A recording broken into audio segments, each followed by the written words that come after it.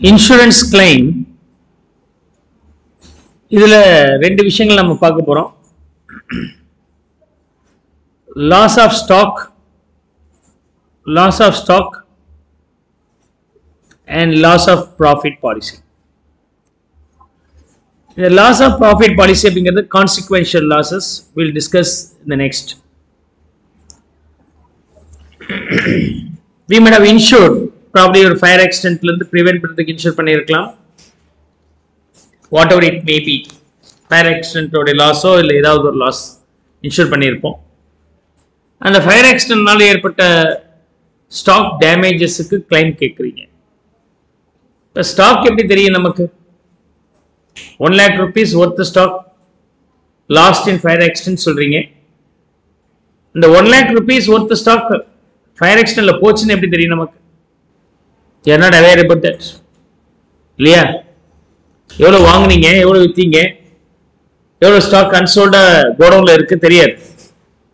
So அப்போ என்ன பண்ணோம், ஒரு எஸ்டிமேஷன் பேசிஸ்ல க்ளோசிங் ஸ்டாக் அரைவ் பண்ண போறோம். அந்த ஸ்டாக் இருக்கணும், ஆனால் அந்த ஸ்டாக் இல்லை, கம்மியாக தான் இருக்கு அப்படின்னு அர்த்தம். மிச்சம் ஃபயர் ஆக்சிடென்ட்ல லாஸ் ஆகிருக்கும், theft, flood, what ever it may be. அந்த quantity of loss, stock loss எவ்வளோ அப்படிங்கிறது கண்டுபிடிக்கிறது தான் ஃபர்ஸ்ட் வேலையா இருக்கு. அதுக்கப்புறம் இது லாஸ் ஆயிடுச்சுன்னு சொன்னா அதுக்கு தகுந்த மாதிரி அவங்க காம்பன்சேஷன் ஃபுல்லாவோ இல்லை பார்ஷியலாவோ தருவாங்க. You might have insured fully R partially, அதுக்கு தகுந்த மாதிரி தான் உங்களுக்கு காம்பன்சேஷனும் கிடைக்கும். ஃபயர் ஆக்சிடென்ட்ல உங்களுக்கு ஸ்டாக் லாஸ் ஆயிடுச்சு, ஓகே, அதுக்கு நாங்கள் காம்பன்சேஷன் கொடுக்குறோம் சார், கிளைம் கொடுக்குறோம் sir, okay. But fire accident ஆனதுனால பிஸ்னஸ் டேமேஜ் ஆயிடுச்சு, கம்ப்ளீட்டாவே ரீசெட் பண்றதுக்கு எனக்கு 3 to 4 months ஆகும். அப்போ for the 3 to 4 months what we can do? We cannot sustain the business without any profit. Profit lost. இது வந்து profit lost வந்து என்னது?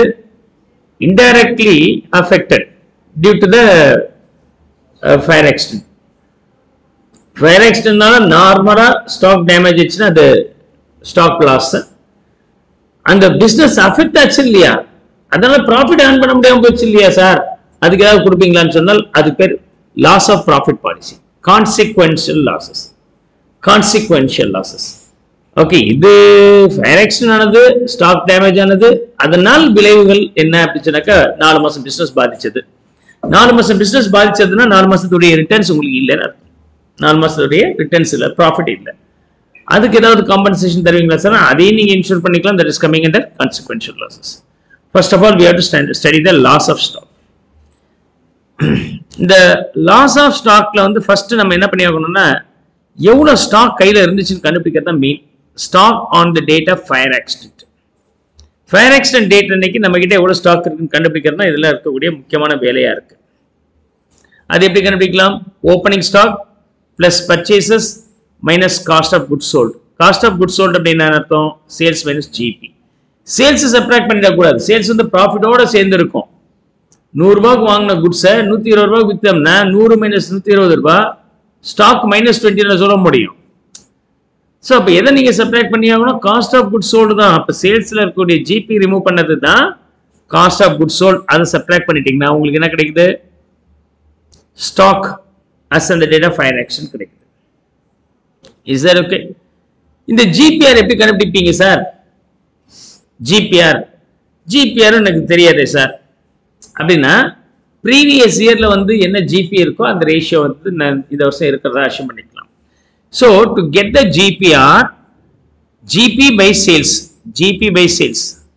ஆனால் இந்த வருஷம் ஜிபி என்னால் கண்டுபிடிக்க முடியாது. ஜிபி கண்டுபிடிக்கணும்னா ட்ரேடிங் அக்கௌண்ட் போடணும். ட்ரேடிங் அக்கௌண்ட் போட்டால் கிரெடிட்ஸில் க்ளோசிங் ஸ்டாக் போட்டால் தான் ஜிபி கிடைக்கும். ஜிபின்னு தெரியாது, க்ளோசிங் ஸ்டாக்கும் தெரியாது. நான் எப்படி கண்டுபிடிக்கிறது? ப்ரீவியஸ் இயர் சேல்ஸில் எவ்வளோ ஜிபி இருக்குன்னு பாருங்க. அந்த பர்சன்டேஜ் வந்து இந்த வருஷமும் மெயின்டைன் ஆகுதுன்னு ரஃபா நம்ம எஸ்டிமேட் பண்றோம். ரைட், ஒன்று ப்ரீவியஸ் இயருடைய ஜிபிஆர் எடுக்கலாம், இல்லை ப்ரீவியஸ் 2 to 3 years உடைய ஜிபிஆர் உடைய ஆவரேஜும் எடுத்துக்கலாம். So previous year R years GB R previous year R years sales. Last இயருடைய GB 100, sales 1000, அல்லது லாஸ்ட் 3 years உடைய வேல்யூ 150, 1500, 180, 1700 எல்லாத்தையும் ஆட் பண்ணி பர்சன்டேஜ் போட்டா அதுவும் ஜிபிஆர் தான். Both method will be followed. இந்த ஜிபிஆர் கால்குலேட் பண்ணும்போது ஒரு காம்ப்ரிஹென்சிவ் இல்லஸ்ட்ரேஷனில் உங்களுக்கு எங்கே குழப்பத்தை உருவாக்குவாங்கன்னா சம் ரொம்ப ஈஸியாக இருக்கும். அதனால் அதை கன்ஃபியூஸ் பண்ணுறது ட்விஸ்ட் பண்ணுறதுக்கு என்ன பண்ணுவாங்கன்னா, நார்மலாக 100 ரூபாய்க்கு வாங்கி 120 ரூபா விற்போம் சார், ஆனால் some damage items R there that is not saleable at this usual rate, can be saleable at lesser then this value. அப்போ 100க்கு பதிலாக 100லேருந்து 120க்கு பதிலாக 105க்கு தான் விற்க முடியுது, இல்லை 100க்கு பதிலாக 95க்கு தான் விற்க முடியுது. அப்போ the GPR what you calculate based on the previous year will not be common for all the items sold in the current year. Some of the items may not be at saleable at the normal rate ன்னு சொன்னா அது நம்ம தனியாக நம்ம எடுக்க வேண்டியதாக இருக்கு. Is that clear? Can you understand this? அப்போ நீங்கள் என்ன சேல்ஸ் நடந்திருக்கு, என்ன பர்ச்சேஸ் நடந்திருக்கு, நார்மல் ஐட்டம் அப்நார்மல் ஐட்டம்ஸ்னு பிரிச்சிருங்க. அப்நார்மல் ஐட்டமுக்கு அதுக்குரிய அப்ளிகபிள் ஜிபிஆர் யூஸ் பண்ணுங்க, நார்மல் ஐட்டமுக்கு நார்மல் ஜிபிஆர் யூஸ் பண்ணுங்க. இந்த லாஜிக் எதில் படிச்சிருப்பீங்க? மார்க்அப் மார்க் டவுன் அப்படிங்கிற டிபார்ட்மெண்ட் சாப்டரில் படிப்பீங்க. அதே சமயத்தில் பிரான்ச்லையும் அதை பற்றி படிச்சிருப்பீங்க. ஸோ இது வந்து எகெயின் பேஸ் சாப்டர்லேருந்து தான் இங்கே வருது. So you have to understand the logic. So while calculating GBR need to consider abnormal loss as well as special items sold at different sale price. இதெல்லாம் நம்ம இன்கார்பரேட் பண்ண தெரியணும். இதெல்லாம் வச்சுக்கிட்டிங்கன்னா நீங்கள் ஈஸியராக உங்களால் எதை கண்டுபிடிக்க முடியும்? Stock as in the date of fire accident can be calculated. Is that okay? Now, closing stock எவ்வளோ இருக்கணும்னு சொன்னால் இந்த மோடில் நம்ம கண்டுபிடிச்சிட்டோம். அது எவ்வளோ இருக்குது அப்படின்னு சொன்னாக்கா 100 rupees இருக்குன்னு கண்டுபிடிச்சிட்டோம். 100 rupeesம் நமக்கு லாஸ் கிடையாது. வெரிஃபை பண்ணால் ஒரு 20 ரூபாய்க்கு ஸ்டாக் இருக்குது, இல்லை ஃபயர் ஆக்சிடென்ட்டில் நம்ம ஃபயர் எக்ஸ்டிங்யூஷர் ஆக்டிவிட்டிஸ் பண்ணி ஏதோ காப்பாற்றுறோம், அதில் ஒரு 20 ரூபாய் மதிப்பில் ஸ்டாக் சேவ் ஆயிடுச்சு அப்படின்னா that saved item will be called as salvage value. காப்பாற்றப்பட்ட ஸ்டாக்கோட வேல்யூ தான் salvage value. அப்போ அதை சப்ட்ராக்ட் பண்ணிட்டீங்கன்னா நெட்டு லாஸ் வந்து எவ்வளோ? 80 rupees தான். So that is what about step number 2. Loss of stock is different from the stock available as in the date of fire accident. So stock available as in the date of fire accident can be calculated using the format I have given to you. Opening stock plus purchases minus cost of goods sold. அதில் கண்டுபிடிக்கும் போது சில ஐட்டங்கள் வேறு விதமான GBR இருக்கும், அதை வந்து எடுத்து தனியாக ஒர்க் அவுட் பண்ண வேண்டியதாக இருக்கும், அப்நார்மலாஸும் இருக்கும். இந்த ஃபார்மேட்டில் போகிறத நீங்கள் ட்ரேடிங் அக்கௌண்ட் ஃபார்மேட்டை போட்டு அதில் மிஸ்ஸிங் டேட்டா மாதிரியும் போடலாம். ரைட், எப்படி வேணாலும் போடலாம். ட்ரேடிங் அக்கௌண்ட் போட்டிங்கன்னா அர்த்தம் opening stock purchases will be available இந்த டெபிட் சைட், கிரெடிட் சைடில் வந்து சேல்ஸ் அண்ட் க்ளோசிங் ஸ்டாக் இருக்கும். ஜிபிஆர் கண்டுபிடிச்சி எஸ்டிமேட்டட் ஜிபிஆர் கண்டுபிடிச்சிட்டிங்கன்னா ப்ரீவியஸ் இயர் வச்சு க்ளோசிங் ஸ்டாக் பேலன்சிங் ஃபிகராக அரேஞ்ச் பண்ணி போட்டலாம். That way also you can work out. And அதுதான் ஸ்டாக் எக்ஸிஸ்ட் as அந்த டேட் ஆஃப் ஃபயர் ஆக்சிடென்ட் சொன்னால் அது ஃபுல்லாகவே நமக்கு லாஸாக இருக்கணும்னு அவசியம் இல்லை. அப்போ லாஸ் எவ்வளோ இருக்கும் அப்படின்னு சொன்னாக்கா அந்த வேல்யூலேருந்து அந்த 100 rupees நம்ம closing stock கண்டுபிடிச்சிருக்கணும். Salvage value item ஏதாவது சப்ட்ராக்ட் பண்ணிட்டு லாஸ் ஆஃப் ஸ்டாக் கிடைக்கும். அப்போ நீங்கள் இன்சூரன்ஸ் கம்பெனிக்கிட்ட சார் எனக்கு 80 rupees மதிப்புள்ள ஸ்டாக் டேமேஜ் ஆயிடுச்சுன்னு சொன்னால் அவங்க இப்போ சாங்ஷன் பண்ணணுமா இல்லையா, இன்சூரன்ஸ் கிளைம் கொடுக்கணுமா இல்லையா? அது கொடுக்கும்போது நீங்கள் இன்சூர் பண்ணது எப்படிப்பட்ட insurance? Partially இன்சூர்டா, completely இன்சூர்டா, partly இன்சூர்டா, completely இன்சூர்டா அப்படின்னு சொன்னாக்க பாலிசி வேல்யூ வச்சு பார்க்கணும். இந்த சம்முடைய ஸ்டாக் எவ்வளோங்க? 100 rupees. அப்போ நீங்கள் எவ்வளோ அமௌண்ட்டுக்கு இன்சூர் பண்ணியிருக்கணும்? 100 rupees உங்கள்கிட்ட ஸ்டாக் இருக்கு. அப்போ எவ்வளோக்கு இன்சூர் பண்ணியிருக்கணும்? டேமேஜ் ஆனது 80 rupees. உங்ககிட்ட எவ்வளோ ஸ்டாக் இருக்குன்னு சொல்லிட்டு இன்சூரன்ஸ் கம்பெனியில் நீங்கள் ரெப்ரசன்ட் பண்ணியிருக்கணும், இல்லை இன்சூரன்ஸ் ப்ரீமியம் கட்டியிருக்கணும், 100 ரூபான்னு சொல்லி கட்டியிருக்கணும். சப்போஸ் 90 ரூபான்னு வச்சு கட்டியிருந்துருக்கு, 90 ரூபா தான் அப்படின்னு சொல்லி காமிச்சு கட்டியிருக்கிறீங்க, ரெண்டுமே உண்டு. நீங்கள் 100 ரூபான்னு சொல்லி இன்சூர் பண்ணியிருந்தால் 80 rupees லாஸ் ஆச்சுன்னா உங்களுக்கு எவ்வளோ கிடைக்கும்? 90 ரூபாய் நீங்க இன்சூரன்ஸ் பாலிசி அமௌண்ட் எடுத்திருந்தால் இது வந்து பாலிசி அமௌண்ட் 90 rupees எடுத்துட்டீங்கன்னா 80 rupees டேமேஜ் ஆச்சுன்னா எவ்வளவு கிடைக்கும்? See, as on the date of fire accident உங்கள்கிட்ட ஸ்டாக் எவ்வளவு இருந்திருக்கு? 100. அதை ஜெனியூனா நீங்க இன்சூரன்ஸ் கம்பெனி கிட்ட என்கிட்ட எப்போதுமே ஸ்டாக் வந்து 100 rupees ஒர்த்து இருக்கும் சார்னு சொல்லி அந்த 100 rupees முழுசா பாலிசி அமௌண்ட் எடுத்திருந்தால் உங்களுக்கு ஃபுல்லாக கிடைக்கும். இது பேர் ஃபுல் இன்சூரன்ஸ். Life insurance வாங்கியிருக்கிறீங்களா? உங்களுக்கு லைஃப் இன்சூரன்ஸ் இருக்கா? லைஃப் இன்சூரன்ஸ் யாராவது வச்சிருக்கிறீங்களாப்பா? வீட்டில் போட்டாங்க. அது லைஃப் இன்சூரன்ஸ் கிடையாது. லைஃப் இன்சூரன்ஸ் சார் அது. ஓகே. ஸோ சம்டைம்ஸ் வேற வழி இல்லாமல் எடுத்துக்கிறாங்க. வேற யாருக்காவது லைஃப் இன்சூரன்ஸ் இருக்கா? பாய்ஸுக்கு சுத்தமாக இருக்காது, கேர்ள்ஸுக்காவது கொஞ்சம் வீட்டில் கேட்டிங்கன்னா எடுத்துருக்கிறேன்னு சொல்லலாம். இருக்கா? யாருக்காவது லைஃப் இன்சூரன்ஸ் இருக்கா? எங்க லைஃபே ஒருத்தர் இல்லை சார், அதுக்குன்னா சார் இன்சூரன்ஸு. ஓகே. சில பேர் 1 lakhக்கு 2 lakhsக்கு இன்சூரன்ஸ் எடுக்கிறாங்க. If you are taking the insurance for 1 lakh or 2 lakhs, my question is, are you worth only for 1 lakh or 2 lakhs? Right.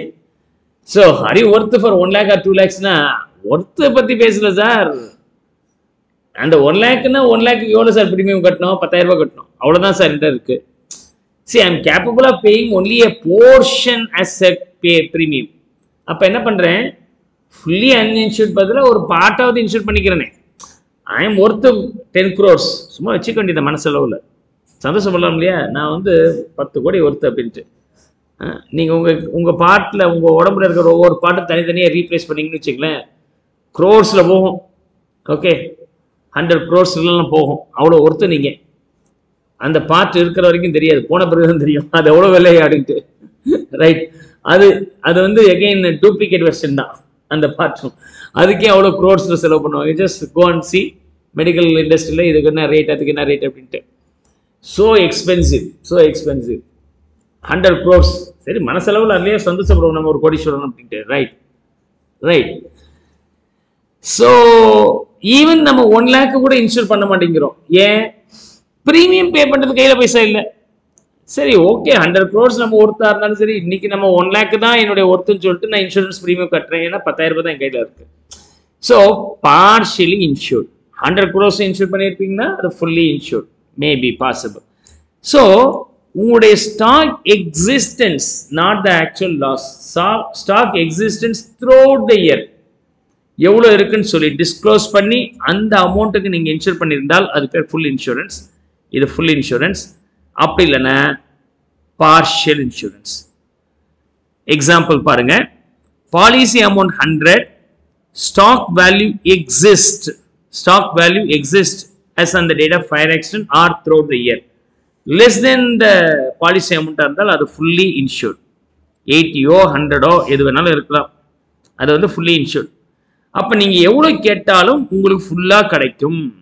நீங்க fully insured இருக்கு, அதாவது உங்ககிட்ட இருக்கிற stock, closing stock as on the date of fire accident 100, அதே சமயத்தில் எவ்வளோ stock வந்து loss ஆச்சு, பாலிசி அமௌண்ட் எவ்வளோ எடுத்துருக்கிறீங்க 100, லாஸ் ஆச்சு நீங்கள் எவ்வளோ சொல்கிறீங்க 80யா, உங்களுக்கு நான் 80 rupees அப்படியே கொடுத்துட்றேன். Claim will be payable fully. Okay. Suppose policy amount 100, ஆனால் உங்ககிட்ட இருக்கிற ஸ்டாக் வேல்யூ ஜாஸ்தி இருக்கு. So you insured less than the policy value, means stock value அப்படின்னு சொன்னாக்க இது பார்ஷியல் இன்சூரன்ஸ். இது பேர் என்னது? Partial insurance. பார்ஷியல் இன்சூரன்ஸ் இருந்தால் நீங்கள் கேட்டால் ஃபுல்லாக கிடைக்காது. Only partial claim will be given. அது எப்படி சார்னா average class will be applicable. அது என்ன சார் ஆவரேஜ் கிளாஸ் அப்படின்னு சொன்னாக்க, நீங்கள் எவ்வளோ லாஸ் பண்ணீங்கன்னு சொல்லி இருக்கிறீங்க, 80 rupees லாஸ் பண்ணியிருக்கிறீங்கன்னு சொல்கிறீங்களா இல்லையா? ஆனால் நீங்கள் எவ்வளோ இன்சூர் பண்ணியிருக்கிறீங்க? உங்ககிட்ட இருக்கக்கூடிய ஸ்டாக் வேல்யூவில் 90 rupees தான் இன்சூர் பண்ணியிருக்கிறீங்கன்னா 90% only தான் insured. So to that extend only claim is going to be given. So 80 into what will be taken here? Policy amount divided by stock amount. 72 rupees only claimable. 72 only தான் உங்களுக்கு கிளைமாக கிடைக்கும். இதுதான் average class. அதாவது loss of stock multiplied by policy amount divided by stock on the date of fire accident. Is that okay? So average class applicable இல்லையா அப்படிங்கிறது இந்த மூணாவது பாயிண்ட்ல தெரிஞ்சுக்கலாம். இந்த மூணு விஷயங்கள் நீங்க மைண்ட் வச்சுக்கிட்டீங்கன்னா முடிஞ்சு போச்சு. These are the 3 steps you have to keep in your mind and try few illustrations so that you will be master in the insurance claims. Is that okay? Come on, make a note of this.